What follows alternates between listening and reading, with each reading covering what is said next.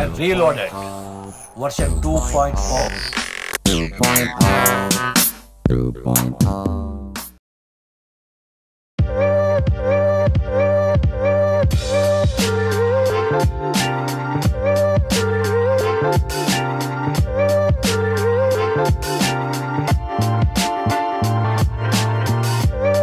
அதாவது இந்த படத்தில் வந்து நீங்கள் ஒர்க் பண்ணக்கூடிய எக்ஸ்பீரியன்ஸ் நாங்கள் ரொம்ப கேட்டு தெரிஞ்சுக்கணும் ஆவலாக இருக்கோம் சார். உங்களுடைய வார்த்தைகள் சார். ஜாலியாக ஒர்க் பண்ணோம். ஆக்சுவலி எதுவுமே வந்து அவ்வளோ கஷ்டப்பட்டோ யோசிச்சோ இது பண்ணல. ஐ மீன் எல்லாமே ஸ்பாட்டில் அப்படியே போட்ட டியூன்ஸ் தான். அண்ட் எப்போவுமே ஒர்க் அட்மாஸ்ஃபியர் வந்து என்ஜாய் பண்ணுற மாதிரி இருக்கணும். அப்போ தான் நம்ம அதுவும் மக்கள்கிட்ட போய் அது அப்படி சேரும். ஸோ அந்த மாதிரி தான் நாங்கள் வந்து ஒர்க் பண்ணோம். சார், நாங்கள் வந்து மக்களோட குரல், எங்களோட கேள்விகள் கனிகள் மட்டும் இங்கேருந்து வரும். ஆனால் விடைகள் அந்த பக்கம் போனால் தான் மக்களுக்கு வந்து கரெக்டாக போய் சேரும். அதனால் நீங்கள் அப்படி பார்த்து பேசுனீங்கன்னா அவங்க கேட்க நினைக்கிற கேள்வியெல்லாம் நாங்கள் வந்து கேட்டுருவோம். கேமரா ஃபோக்கஸ் சார், வேற ஒன்றும் இல்லை. அதுக்கு தான் அவ்வளோ பில்டப் பண்ணி பேசுகிறேன் சார். இப்போ வந்து எங்கே பார்த்தாலும் ஒரு ஃபேமஸான வார்த்தை போகுது, பிரதீப் யுவன் காம்போ. இது வந்து எல்லாருக்குமே ரொம்ப பிடிச்சிருக்கு. என்ன பாட்டில் வைக்கணும்னு சொன்னது பிரதீப் தான். இது வைக்கலாம் அப்படின்னு நானும் தைரியமாக ஓகே சூப்பர் வைக்கலாம், செம்மையாக இருக்குது, ஏன்னோ ஒரு புது காம்போ அப்படின்னு. ஸோ அது பயங்கரமாக ரெஜிஸ்டர் ஆயிடுச்சு.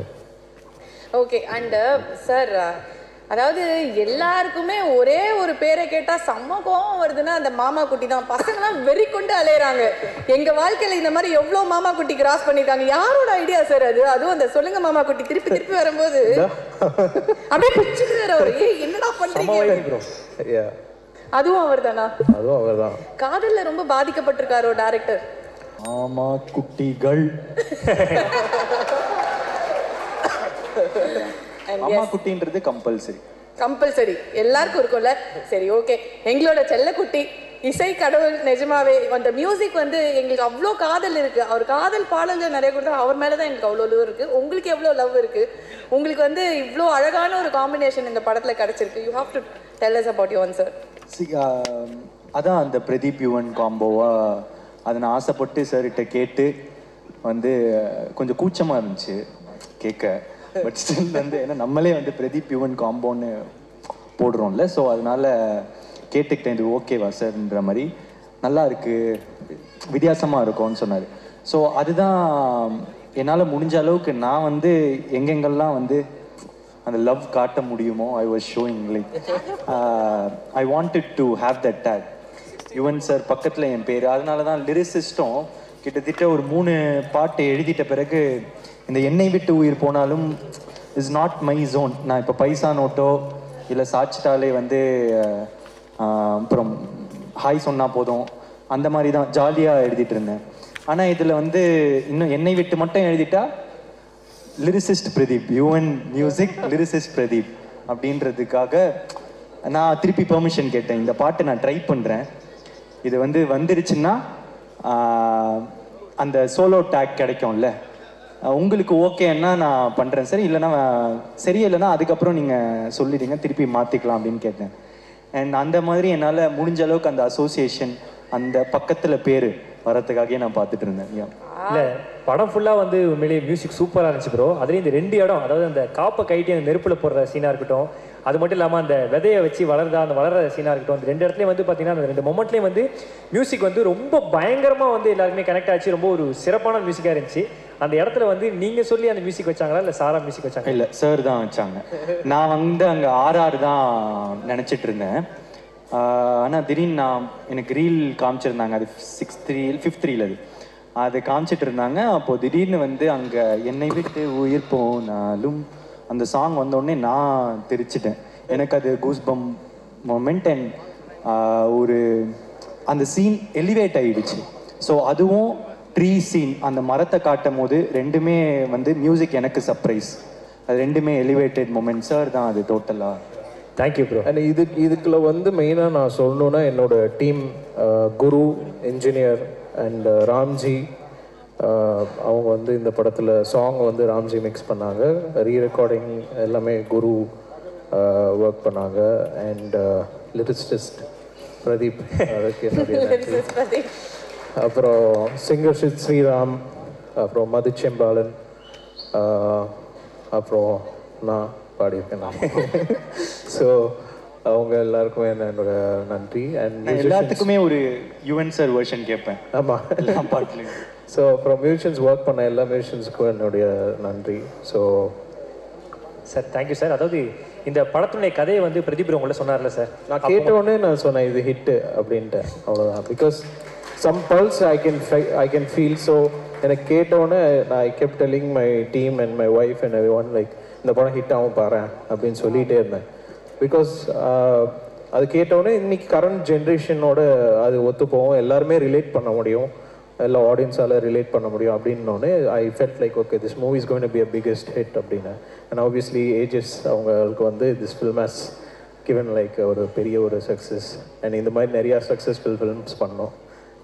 பியூட்டிஃபுல். அண்ட் நீங்கள் இவ்வளோ சொல்லும் போதே வந்து எனக்கு இந்த கேள்வி கேட்கணும் அப்படின்னு இருந்தது. இந்த பிரதீப் யுவன் காம்போ அப்படின்னு வரும்போது எல்லாரும் என்ன பிரதீப் யுவன் காம்போன்னு போடுறாரு அப்படிங்கிற மாதிரி ஒரு அப்படி வரும். அதுதான் படம் முன்னாடி அதை கேட்கும்போது என்னடா இப்படி போட்டிருக்காங்க அப்படின்னு இருக்கும். பட் ஒன்ஸ் படத்தை பார்க்கும்போதே கூட I think they'll feel connected with that. Exactly sir. So அந்த கான்ஃபிடன்ஸ் லெவல் அவருக்கு அவ்வளோ இருந்தது, அதை அடிச்சு தும்சம் பண்ணி ப்ரூவ் பண்ணி இங்கே பாருங்க 100. அதே தான் சேம் வித் இப்போ என்னை விட்டு வந்து ஃபர்ஸ்ட் சாங் ரிலீஸ் ஆனோடனே நிறைய பேர் வந்து லிரிக்ஸ் வந்து ஓகேயா தான் இருக்கு, இது வந்து ஓகேயா இருக்கு, இன்னும் பெட்டராக இருந்திருக்கலாம் அப்படி இப்படின்னாங்க. But after the film when they see the song they like accept it because அது ஃபில்மோட எந்த சீக்வன்ஸில் வருது, என்ன கேரக்டரைசேஷன் அண்ட் எவ்ரி திங் எல்லாமே he knows.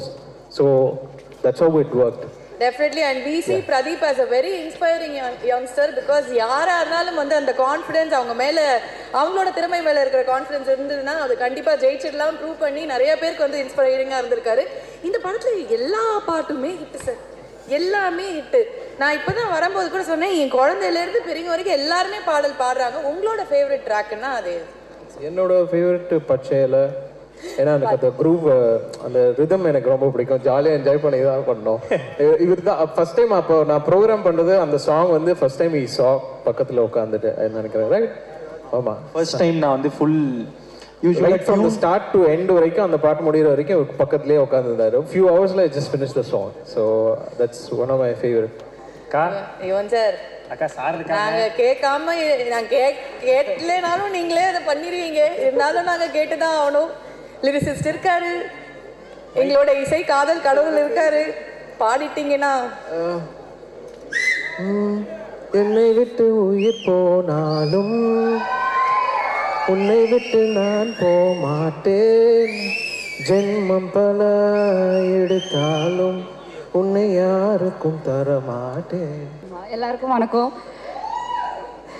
சீரியஸ்லி ரொம்ப ஹாப்பியாக இருக்கேன். இது லவ் டுடே வந்து 100 days செலிப்ரேட் பண்ணுறதே வந்து பெரிய பெரிய விஷயம். அதில் இவ்வளோ பெரிய ஒரு மேடையில் இங்கே கேமரா எல்லாம் நிறைய இருக்குது, நீங்கள் எல்லோரும் இருக்கீங்க, பெரிய பெரிய ஆளுங்க எல்லாம் இருக்காங்க. அதில் வந்து இவானாங்கிற நான் வந்து இங்கே ஸ்டேஜில் நிற்கிறது it's a very big part of my life. So அதுக்கு ஃபர்ஸ்ட் ஆஃப் ஆல் என் டீமுக்கு தான் தேங்க்யூ சொல்லணும். Love today team, I love you so much. Like love today was என்னோட லைஃப்பில் வந்து வேறு மாதிரி போயிடுச்சு இப்போது. So thank you every one, thank you so much love today team. And Pradeep Ranganathan, hi, நல்லா இருக்கீங்களா? Okay, because as a director and an actor, he's a brilliant person. AGS production, Akhoram sir, Suresh sir, Ganesh sir. நான் இது சொல்லணும், நான் வந்து I'm not இந்த ஹக் ரொம்ப பிடிக்கிற ஒரு ஆள் இல்லை. பட் லவ் டுடே ரிலீஸ் ஆகி ஃபர்ஸ்ட் டே நான் தியேட்டருக்கு வரேன். அப்போ வந்து ஐஸ்வர்யா மேம் இருந்தாங்க. First she Haq me.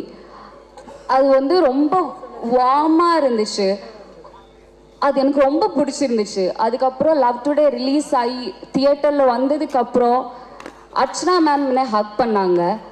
அந்த ஒரு ஹக்கும் எனக்கு என்னன்னே தெரியல, எனக்கு அது ரொம்ப நீடடாக இருந்துச்சு, ரொம்ப தேவைன்னு தெரிஞ்சிச்சு. அதிலிருந்து ஐ loved hugs. So Aishwarya ma'am and Archana ma'am, thank you so much. Because அந்த ஒரு ஃபீலிங் எனக்கு ரொம்ப நல்லா இருக்குன்னு தோணிச்சதில் தேங்க்யூ ஸோ மச். அண்ட் என்னோட கோ ஆக்டர்ஸ், டெக்னீஷியன்ஸ் எல்லாருக்குமே thank you so much for loving Nikita, for loving love today. Thank you. Super madam. அதாவது உங்கள்கிட்ட ஒரு கேள்வி கேட்கலாம், தப்பாயிடும். நம்ம ஹீரோ பிரதீப் சார் இருக்காரு இல்லையா, அவர் உங்களுக்கு வந்து ஒரு ஆக்டரா பிடிக்குமா, டேரக்டரா பிடிக்குமா, இல்லை பர்சனல் கேரக்டரா பிடிக்குமா? அடடா என்ன ரைமிங்டா. நானே எதிர்பார்க்கறேன், டக்குனு வருது. ஆமா, அவங்கள பிரதீப் ரங்கநாதனாவும் பிடிக்கும், டைரக்டர் பிரதீப் ரங்கநாதனாவும் பிடிக்கும், ஆக்டர் பிரதீப் ரங்கநாதனாவும் பிடிக்கும். இப்படி பேசுறதுனால தான் உங்களை எல்லாருக்குமே பிடிக்கும். அண்ட் இது மூணுல வந்து என்ன ஸ்பெஷல் நீங்க note பண்ணிருப்பீங்கல்ல, as a director, as an actor, as a ஃப்ரெண்ட்னு சொல்லலாம், like co-artist like who has been like helping you, அதெல்லாம் இருக்குல்ல. ஸோ அதில் வந்து என்ன ஸ்பெஷலாக பார்த்துருக்கீங்க? ஸ்பெஷலாக பிரதீப் ரங்கநாதனாலே ஸ்பெஷல் தானே. பாலா என்ன உனக்கு டஃப் காம்படிஷன் கொடுப்பாங்க போல இருக்கு. ரெண்டு பேரும் வேற மாதிரி தெரியல. அதாவது இப்போ நான் இன்னொரு விஷயம் கேட்குறேன். சத்யராஜ் சாருக்கு வந்து நீங்கள் வந்து ஒரு பொண்ணா அந்த படத்தில் நடிச்சிருக்கீங்க. ஸோ சார் வந்து நிறைய படங்களில் வந்து நடிச்சிருக்காங்க. ஸோ உங்ககிட்ட சார் ஏதாவது எக்ஸ்பீரியன்ஸ் ஷேர் பண்ணியிருக்காங்களா? உங்களுக்கு சார் கூட நடிச்ச எக்ஸ்பீரியன்ஸ் எப்படி இருந்துச்சு?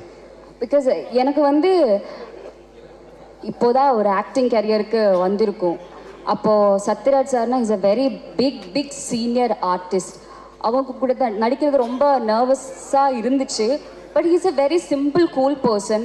ரொம்ப சப்போர்ட் பண்ணாங்க, என்ன நிறைய சொல்லி கொடுத்தாங்க, இந்த மாதிரி பண்ணுங்க அந்த மாதிரி பண்ணுங்க, எல்லாரும் ரொம்ப ரெஸ்பெக்ட் பண்ணுவாங்க. அதனால அவங்க கூட நடிச்சது ரொம்ப கம்ஃபர்டபுளாக இருந்துச்சு. வணக்கண்ணே. வணக்கம் தம்பி, எப்படி இருக்கீங்க? நல்லா இருக்கு. சூப்பர். வேலண்டைன்ஸ் டே வேற லெவலில் இருப்பீங்க இன்னைக்கு. என்னது வேலண்டைன்ஸ் டேல? ஓ, காதல் தினமா? ஆமா, சரி. ஆமா, கண்டிப்பா நினைச்சு. தெரியல, காதல தினம் வந்தா என்ன பண்ணுவார் தெரியல. என்ன பண்ணுவாரு? நைட்டு 12 மணிக்கு அவங்க ஒய்ஃப் அங்க நிக்க வச்சுட்டு உள் தொண்டையில ஊதுவத்தி கொளுத்திட்டு ஓடுவாரு. டக்கு டக்கு டக்கு டக்கு டக்கு டக்குன்னு ஓடி போய் லவ் யூ அப்படின்னு கத்துவாரு. அப்படிதானே? அப்படிதான் கத்துவேன். ஆனா நீங்க வந்து லவ் மேரேஜா அரேஞ்ச் மேரேஜானே? காதல் திருமணமா அல்லது வீட்டில் பார்க்கப்பட்ட திருமணமா? இல்ல, அரேஞ்ச் மேரேஜ் தான். அரேஞ்ச் மேரேஜா? ஆமா. சரி, ஓகே, அத விடுங்க. நீங்க இது ஒரு நிமிஷம், அவர் என்ன மேரேஜ் ஆனீங்க யோசிக்கிறது 5 நிமிஷம் யோசிக்கிறீங்க. இல்ல, அரேஞ்ச் மேரேஜ் நம்ம வீட்ல பாத்து கட்டுறதுனே கிடையாது. வீட்டுக்கு தெரியாம பார்த்து நம்ம பண்றது. ஐயோ, அது அப்படி கிடையாது. அது வேற அரேஞ்ச் அவன் சொல்றது. டேய் வேணாண்டா, அவரே கன்ஃபியூஷன்ல இருக்கு. ஏன்டா குழப்பம்? அவர் பேரை பாத்தியா? ஜிபி முத்து. ஜிபி முத்து. ஆமா, ஜிபிக்கு என்ன பாலா ஃபுல் ஃபார்ம்? ஜிபிக்கு கேர்ள்ஸுக்கு பிடிச்ச முத்து, அததான் ஜிபி முத்துன்னு ஷார்ட்டா வச்சிருக்காரு அவரு. அண்ணா, அதாவது அந்த காலத்துல வந்து பாத்தீங்கன்னா மாலை மாத்தி கல்யாணம் பண்ணுவாங்க.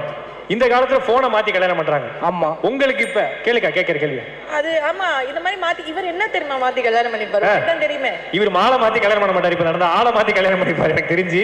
ஆனா நீங்க எந்த மாதிரிண்ணே? இப்ப உங்க கல்யாணம் நடந்தா போனை மாத்தி கல்யாணம் பண்ணிப்பீங்களா இல்ல மாலை மாத்தி கல்யாணம் பண்ணிப்பீங்களா? இல்ல, மாலை மாத்தி தான் பண்ணுவேனா?